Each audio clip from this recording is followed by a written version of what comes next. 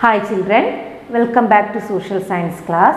Today we are going to start our geography chapter, Lifelines of National Economy. Last geography chapter, Lifelines of National Economy. In this chapter we will study about which are the mode of transport and we will study about communication.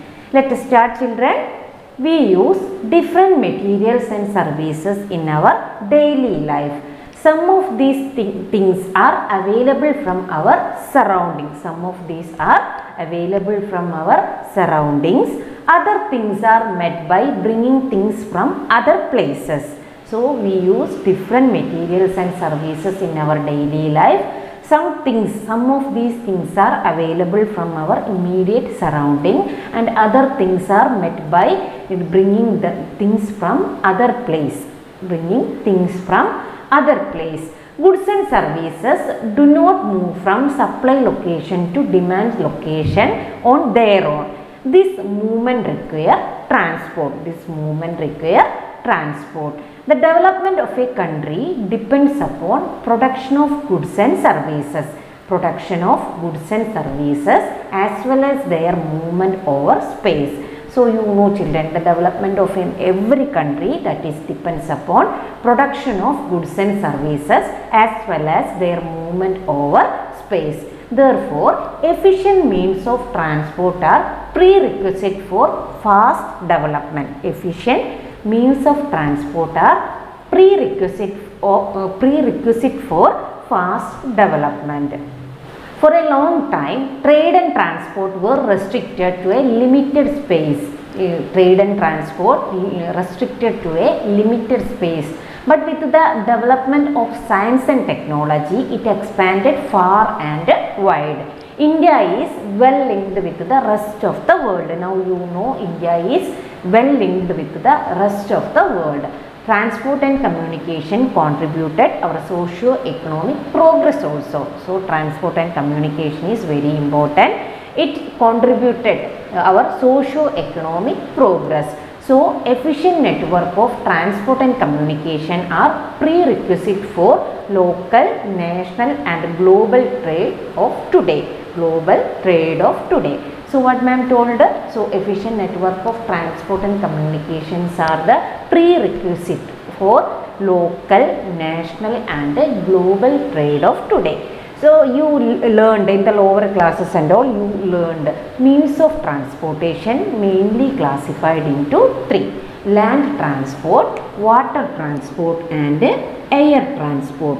Land, water and air. Mode of transport mainly divided into three. Land, water and air. Land transport mainly divided into three. Roadways, railways and pipeline. Roadways, railways and pipeline. So, land transport mainly divided into roadways, railways and pipelines. Waterways mainly divided into inland waterways and overseas. Inland waterways and inland and overseas. Inland waterways and overseas. These are the two classifications of waterways. Airways mainly classified into domestic airlines and airways and international airways. Domestic airways and international airways. So, these are the mode of transport. So, mode of transport mainly classified into three, or means of transport mainly classified into three. Land transport, water transport and air transport. Land transport again classified into three: roadways, railways and pipeline. Water transport again divided into two: inland waterways and overseas. Third one, air transport classified into two: domestic airways and international airways. First we will study about roadways. India has largest road network in the world. India has largest road network in the world. In India, roadways have preceded the railways. Roadways are more important than the railways. So road transport is important comparing with the rail transport. I already told you. What are the reasons for the growing importance of road transport comparing with the rail transport? Many reasons are there. Now we will study what are the main reasons road transport is important comparing with the rail transport in India. First one, children, construction cost of road. Construction cost of road is much lower than that of railway line. First one, construction cost of road, that is much lower than the construction of railway line. That is the first reason. Second one, roads can traverse comparatively more dissected and undulating topography. Any type of topography road can construct or road can traverse comparatively more dissected and undulating topography. That you know, any type of area we can make road. If now technological development is advanced, that you know, so any type, any undulating topography or dissected or undulating topography, it is easy. Road can traverse comparatively more dissected and undulating topography. That is the second reason. Third one, road can negotiate higher gradients of slopes and mountains such as Himalaya. That is the another reason. Road can negotiate higher gradients of slope and mountains like Himalaya. Road transport is economical in transportation of few persons, relatively smaller amount of goods over short distances. So that is another reason. Road transport is economical in transportation. It is economical in transportation of few persons and relatively small amount of goods. Few persons and relatively small amount of goods over short distances. And it also provides door-to-door services. That is the next reason. It also provides door-to-door services. So the cost of loading and unloading much lower. It also provides door-to-door services. Door-to-door services. So the cost of loading and unloading much lower. That is another reason. Next one, it also used as a feeder to other mode of transport. It also used, road transport is also used as a feeder to other mode of transport. For example, we can tell, if we want to go railway station, airport, seaport, which mode of transport we will use? Through road. Okay, so road transport is a feeder to other mode of transport. So these are the main reason road transport is growing importance of road transport than the rail transport in India. Now we are going to discuss about the classifications of road. What are the important classifications of road? On the basis of capacity of roads, roads are mainly classified into six classifications are there. First one, golden quadrilateral superhighways. Golden quadrilateral superhighways, national highways, state highways, district roads, other roads and border roads. These are the main classification. Golden quadrilateral superhighways. First one, golden quadrilateral superhighways.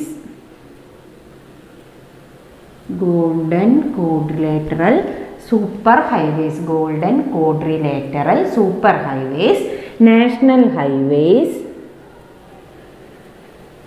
National highways. State highways. National highways. District roads.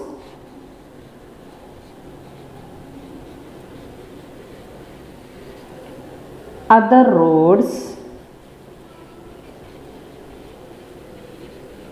Border roads. These are the important types of roads based on the capacity, based on capacity. Golden quadrilateral superhighways, national highways, state highways, district roads, other roads and border roads. First one, golden quadrilateral superhighways. The government of India launched a major road development project. The government of India launched a major road development project. It will link Delhi to Kolkata, Kolkata to Chennai, Chennai to Mumbai and Delhi through a 6-lane superhighways, by a 6-lane superhighways. That is called golden quadrilateral superhighways. So golden quadrilateral superhighways connect Delhi to Kolkata, Kolkata to Chennai, Mumbai and Delhi through a 6-lane superhighways. That is known as golden quadrilateral superhighways.